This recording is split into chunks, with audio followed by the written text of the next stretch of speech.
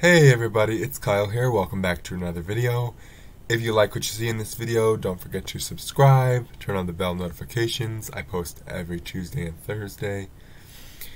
But if anything, these last few days, and more specifically my last therapy session, has taught me is that hard doesn't always mean bad. And I say that because my last therapy session was hard, and the last couple have been hard if you've been following along on these videos. But that doesn't mean that that's a bad thing. It's hard because I have super weak core muscles, and I need to get them stronger. That's why it's hard. But the more I work at it, the less hard it's going to be. And, I just can't wait for that because the last two have been really difficult. But I think as a kid, when I used to be in therapy, I would associate hard as I can't do it, I don't want to do it, because no one likes things when they're hard. We want easy, we want the instant gratification, but hard and challenging usually means, in terms of therapy, that it's going to pay off. Eventually, what is now hard and challenging won't be. I'll be thinking, oh, this is easy. And by the time I think that it's easy, I'm going to be a lot stronger than I currently am. And who knows where I'll be. I won't, I don't know. And that's, I think, what is different about this time and now that I'm older, to realize that hard means that it's going to pay off in terms of physical therapy. And sometimes in life too, but you just have to roll with it. And, I went into physical therapy because I was having knee issues, and now my knee isn't really a problem. It still hurts, the pain is, like a 2 or 3 when it does act up, but it acts up far less. So, I still have to work on it. I'm still doing the exercises they told me to do for that, but now we've really been focusing on my core and the curvature of the spine and my balance. And I was looking at the notes after my therapy session on the app that I use, and my knee isn't listed as the primary treatment anymore. We've moved on from it. Still worry about it. It's still doing well, and that's what I went in for. What I didn't go in for was this, all these new problems, but I'm glad that we're able to address them. And yes, it's hard. We've transitioned.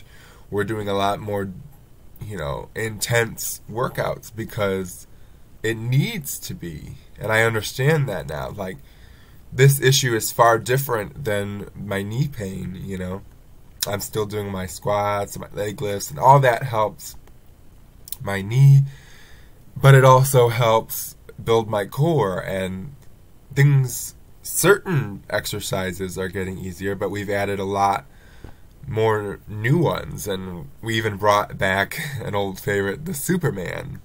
And if you have been a follower of this channel, I tried to do 100 Supermans, and I did succeed, but boy was it a challenge. And that made an appearance again, and that's just something that kind of brought back a lot of nostalgic memories. If you don't know, the reason I attempted to do 100 Supermans on this channel was because I used to have to do 100 Supermans every time I would go to a therapy session, because that is what strengthened my back. So I didn't have to do 100, I only had to do 10, but, an oldie but a goodie.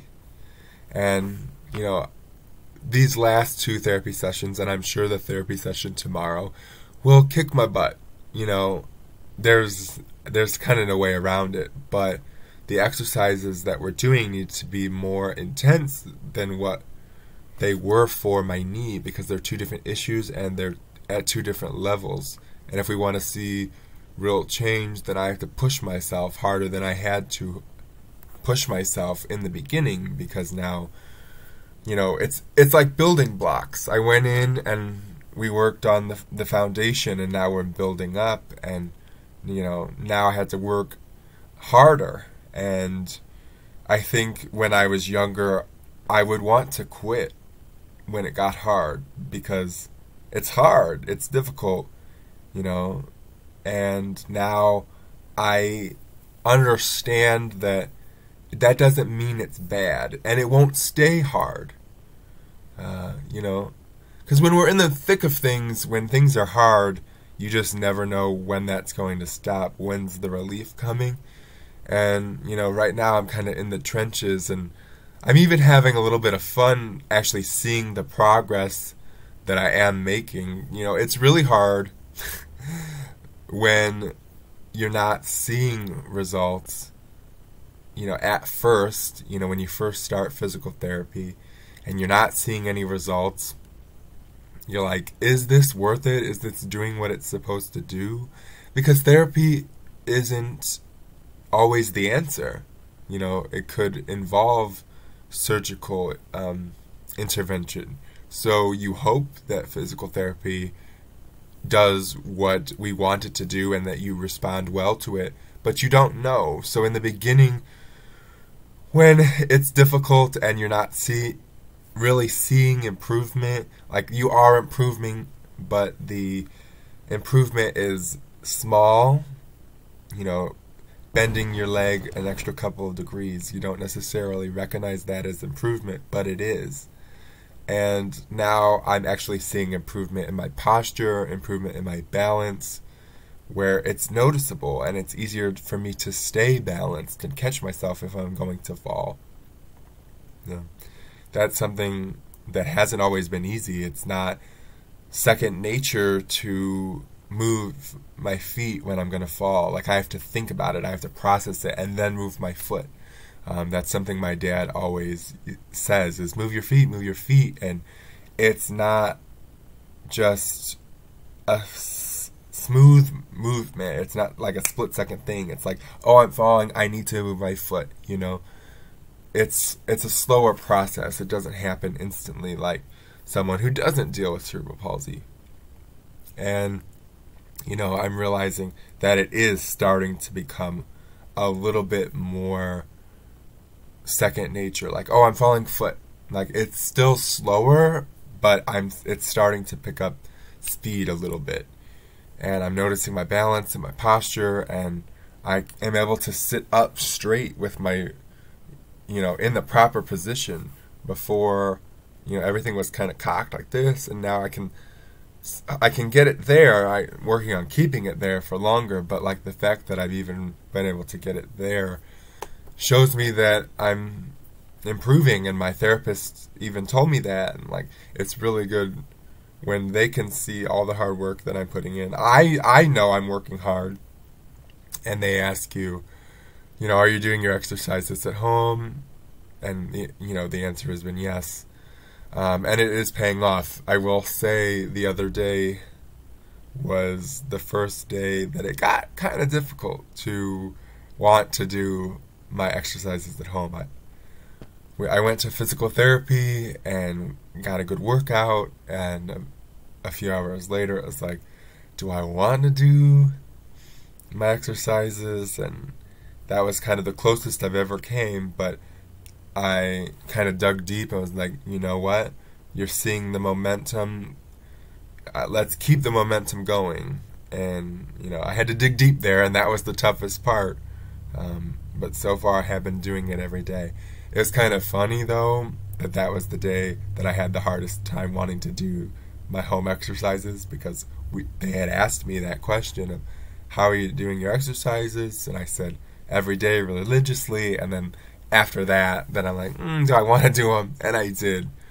And I'm grateful that I did. And I think that just also boils down to motivation. I'm motivated to keep seeing results. I don't know how well I'm going to do. We don't know how I'm going to respond. And we don't know how far I'm going to get. But I want to see how far I can get. I want to push myself.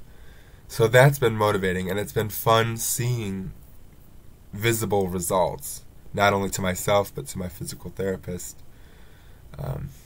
And, you know, I just don't know where this is going to take me, but, you know, so far so good. And I don't really know much longer I'm going to be in therapy. I had to re-up my prescription, but I don't know how long the doctor actually prescribed it for.